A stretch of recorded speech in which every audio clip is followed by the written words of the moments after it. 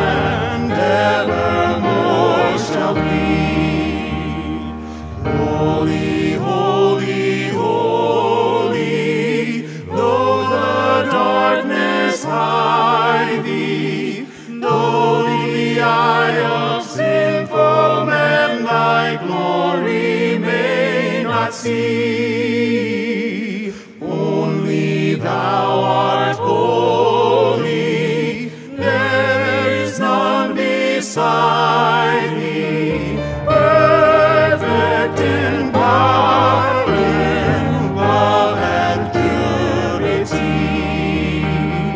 Holy, holy, holy, Lord God Almighty, all thy works shall praise thy name in earth and sky and sea. Holy, holy, holy, merciful and mighty, God in three persons, blessed Trinity.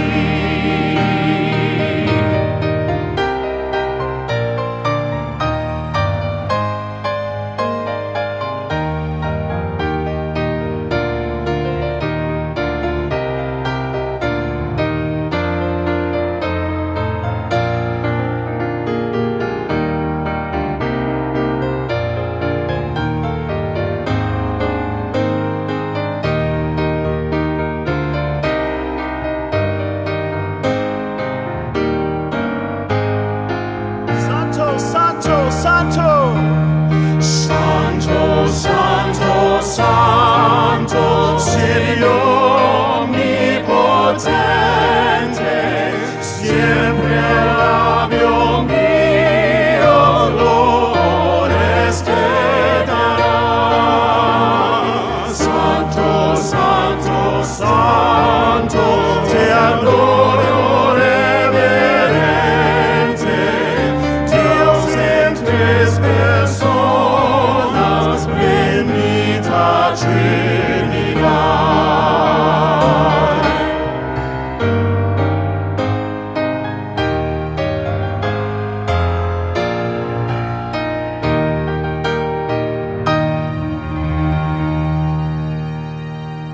Let us pray.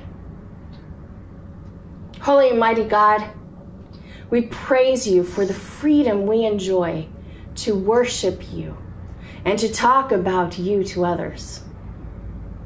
We pray for those in this world who do not have that freedom, who hide as they worship, who keep their faith under wraps for the safety of themselves and the safety of their families. Lord, give all persons everywhere the freedom of religion. It's in your holy name we pray. Amen.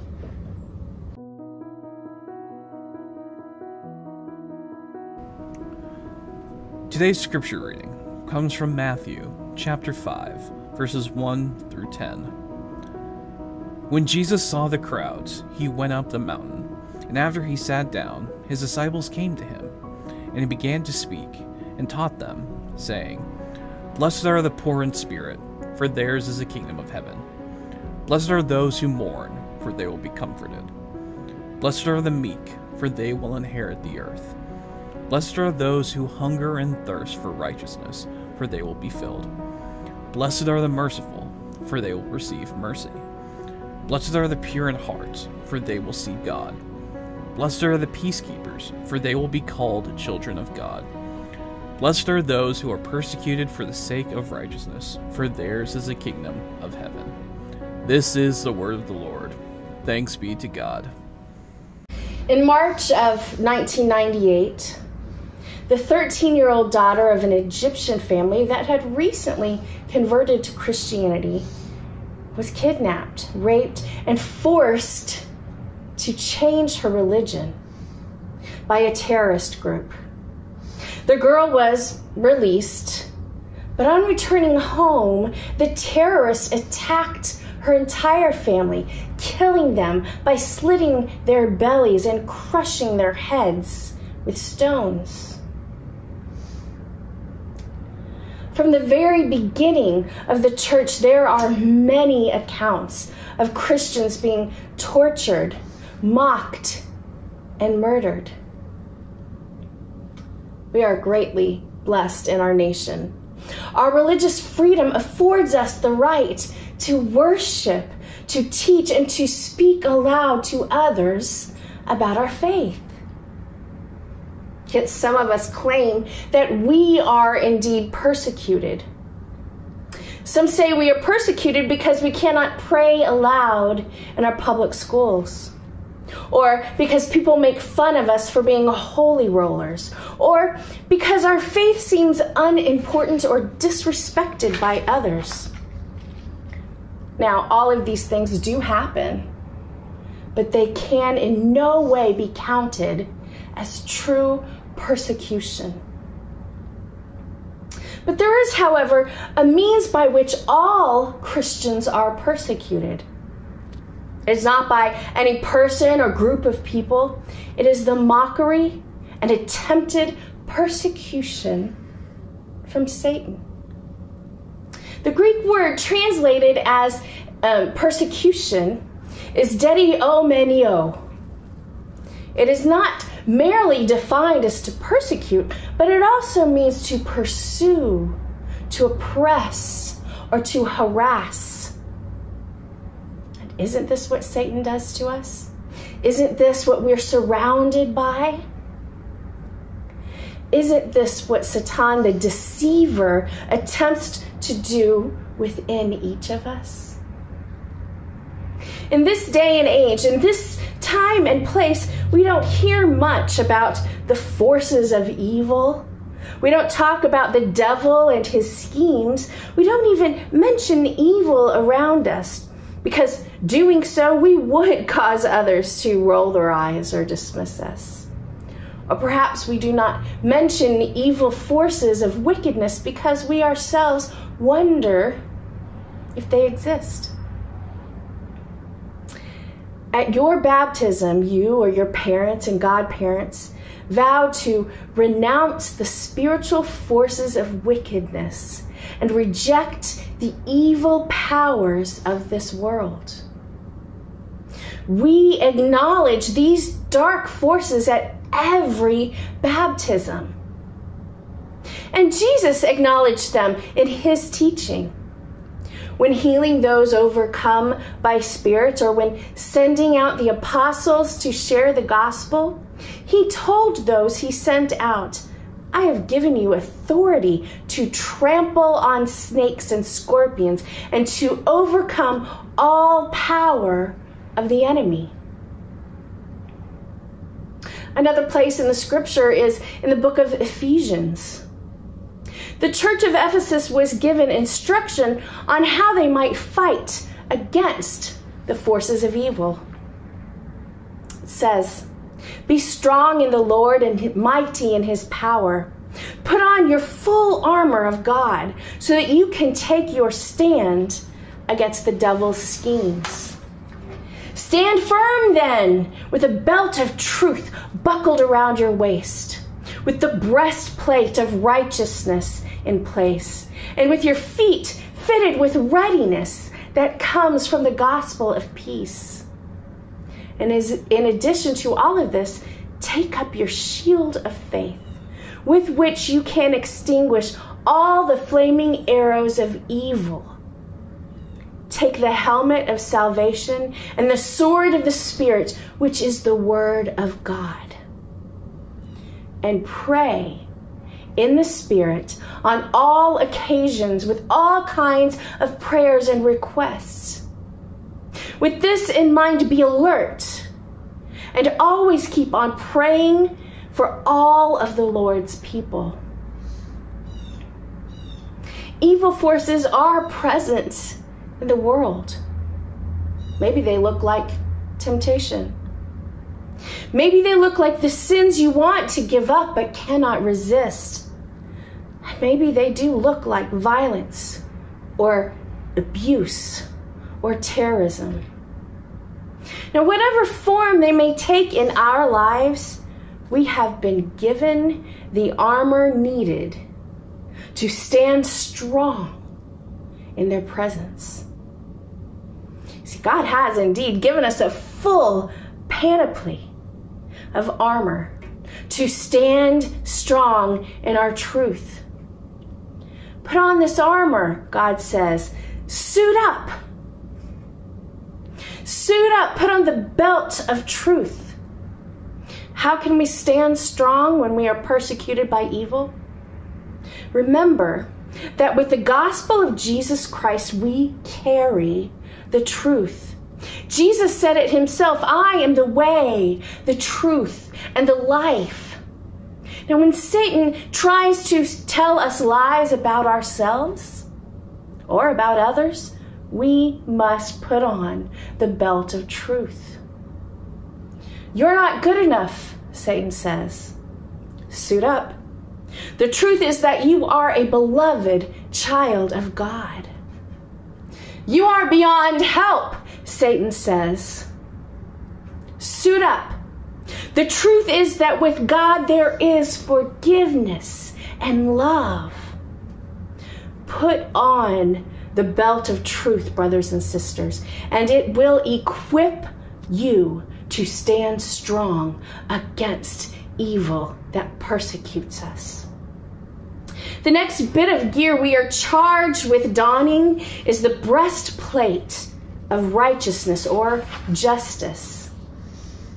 Now, the breastplate protects a soldier's heart, his vital organs, his life and breath. Now, the words justice and righteousness are kind of churchy words. They are hard to understand when applying that to everyday life. So how then can they protect our heart, this breastplate of righteousness and justifying? It's hard to know when we don't understand. Think of a typewriter, justifying the margins, making them straight. Righteousness and justice make us straight and right with God. Through Christ, God has justified us, made us right with God. Now, as humans, our spirits are often askew, jumbled, mixed up, out of whack. Suit up. Put on the breastplate of justice and righteousness. Recognize that God is bigger than this world, and God alone can bring us righteousness or rightness. Brothers and sisters, how are we going to stand strong if we are not fully protected? Football players wear cleats to help them keep traction and to prevent them from slipping. The next thing Ephesians asks us to do is to fit our feet with readiness that comes from the gospel of peace. Satan can knock us down. Suit up. The gospel of peace keeps us on our feet. And guess what? The world needs to know the gospel. So suit up. Fit your feet with the gospel. Jesus Christ came to earth. God with us, Emmanuel. He lived and died and rose again, and he did this for you, for me, for all people around the world. So get your shoes on, y'all, and get to running. Bring the gospel with you wherever you go and share it. By doing so, you will silence the one who persecutes you. Next, we take on the shield of faith. I want to tell you something about the shields used by the Roman soldiers. They weren't little. They weren't round, but these shields were big rectangles, about 2 feet wide and 4 feet tall. These shields were big enough to protect their entire body. And when those soldiers stood side by side, these shields could protect the entire army. Suit up. Carry that shield of faith. Satan throws flaming arrows our way. Arrows of doubt, pain, anger, hatred, you name it. The arrows come flying. So suit up. Let your faith in Jesus Christ, who keeps you strong, help protect you against Satan's persecution. And when the sky is darkened for all of the arrows flying, suit up. Stand next to your brothers and sisters who are also armed with the shield of faith. And that will make you strong. Hey all, I must confess, and many of you know, I have a hard head. I am stubborn. I fight to be independent. Ask my parents, ask my family. I've been that way from day one. Maybe you can identify that. But even as hard-headed as we may be, we still need to protect our heads by wearing the helmet of salvation. One strike, one blow to the head can end your life.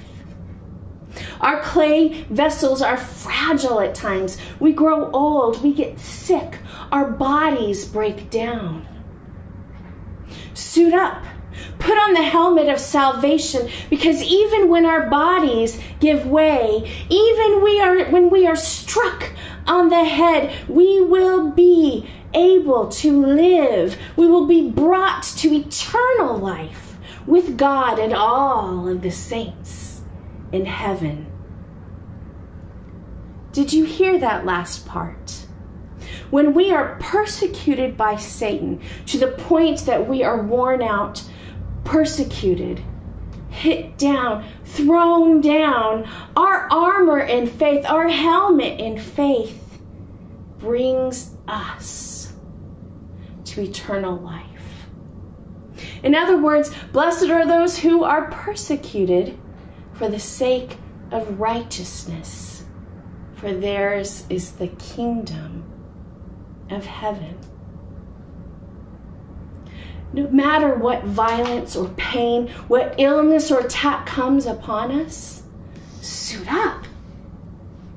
The helmet of salvation, the armor of God, brings us to eternal life through Christ Jesus.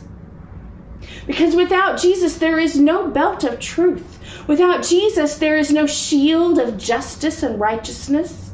Without Jesus, there is no good news, no gospel to carry to the world. Without Jesus, there is nothing to which we have faith. Without Jesus, there is no salvation. Without Jesus, there is no protection against the persecution of Satan. We experience persecution in the form of a spiritual battle. Yet, we do know that there are millions of people around the world today who are in danger and persecuted for their faith. The scripture we have been looking at in Ephesians ends by saying, be alert and always keep on praying for all of the Lord's people.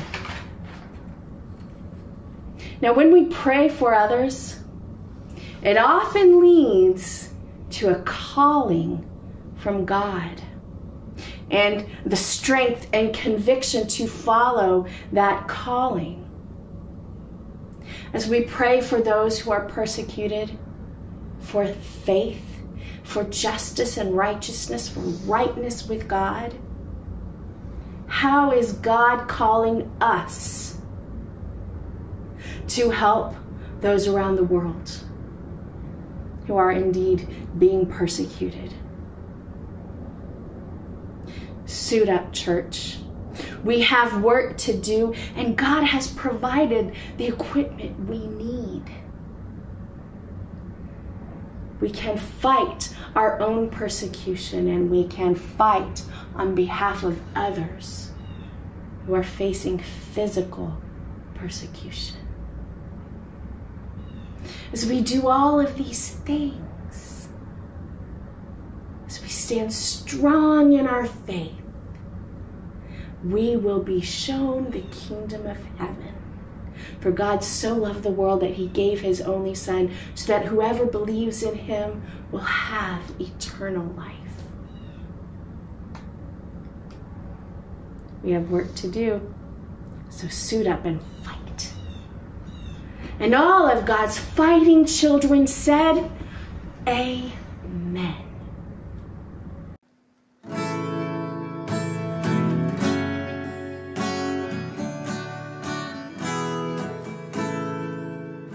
When peace like a river attendeth my way, when sorrows like sea billows roll, whatever my lot, thou hast taught me to say, it is well, it is well with my soul. It is well, it is well with my soul, with my soul. It is well, it is well with my soul. Though Satan should buffet, though trials should come, let this blessed assurance control, that Christ has regarded my helpless estate, and that shed his own blood for my soul. It is well with my soul, with my soul. It is well with my soul. sin. Oh, the bliss of this glorious thought. My sin not in part, but the whole is nailed to the cross, and I bear it no more. Praise the Lord, praise the Lord, oh my soul. It is well with my soul, with my soul. It is well with my soul. And Lord, haste the day when the faith shall be sight, the clouds be rolled back as a scroll, the trump shall resound, and the Lord shall descend. Even so, it is well with my soul. It is well with my soul, with my soul. It is well with my soul. May the Lord bless you and keep you. May the Lord make his face to shine upon you and be gracious unto you. May the Lord lift up his countenance upon you and give you peace. Amen.